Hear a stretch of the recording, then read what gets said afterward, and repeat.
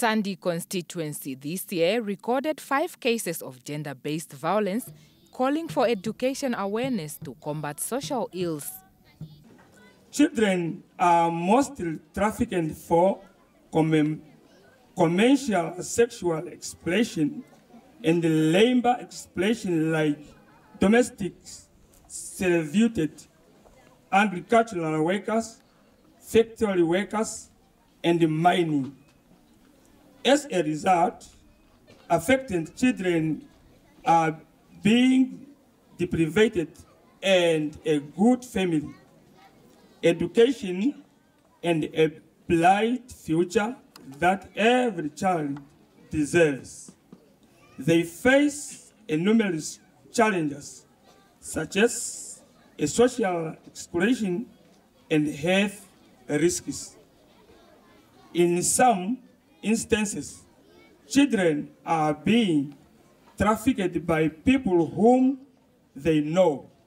Trafficking in person remains a heinous crime which involves grave violations of human rights, not only in Namibia, but the world over.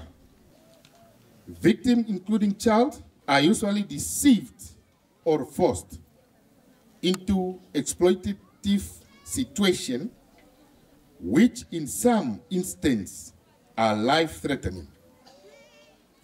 What makes it sometimes a difficult crime to investigate is the cross-border nature of it.